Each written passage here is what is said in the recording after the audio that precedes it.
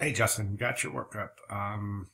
Where the heck are you? Here you are right here. Awesome. All right. So I've got your trade show rendition as well as your collateral, informational collateral, and your water bottle giveaway. Now, a few comments. Okay. First and foremost is I don't think this looks like it's designed with this. These look like they're two completely separate projects. So I'm a little curious about your visual approach. Now, in terms of the trade show booth itself, there's a few things here I really want you to think about. Okay, so your materials list is great.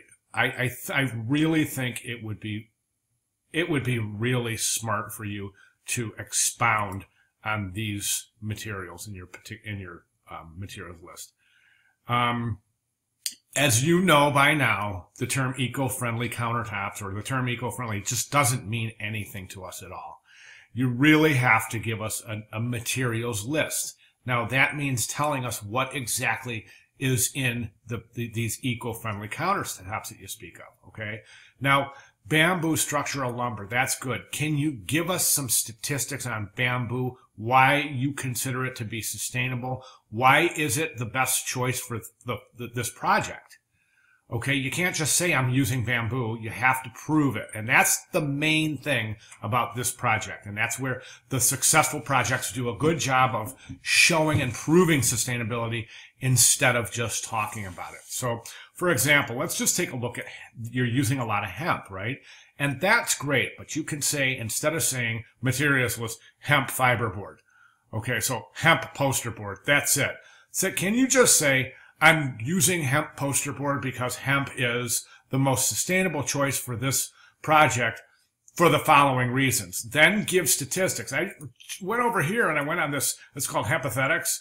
And there's 1,000 sites out here like this, and they're all have to do exactly with sustainability and its relationship to the use of hemp.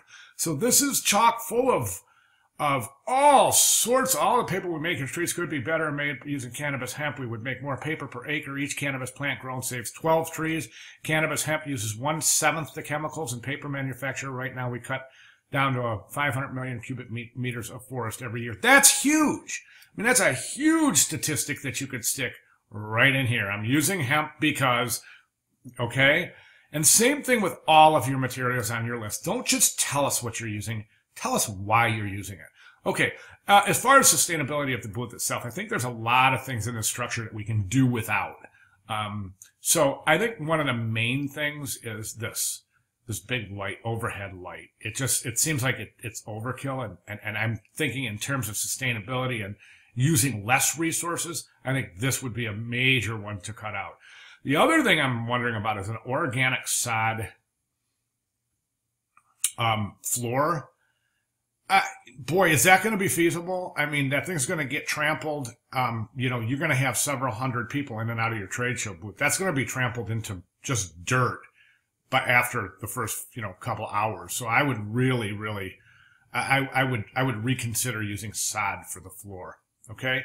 I noticed that your brochure doesn't have the materials that you're using on it. Presumably, you're going to stick with hemp paper and soy inks, but don't forget to describe and tell them why and give us statistics, etc., etc. Okay.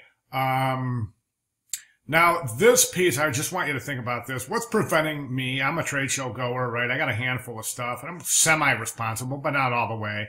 I go to the trade show, you hand me this flyer, I'm like, God, I can't carry this thing around. There's nothing really on here for me. I mean, there's no giveaways. There's nothing inducing me to hold on to it, so I'm just going to toss it in the garbage.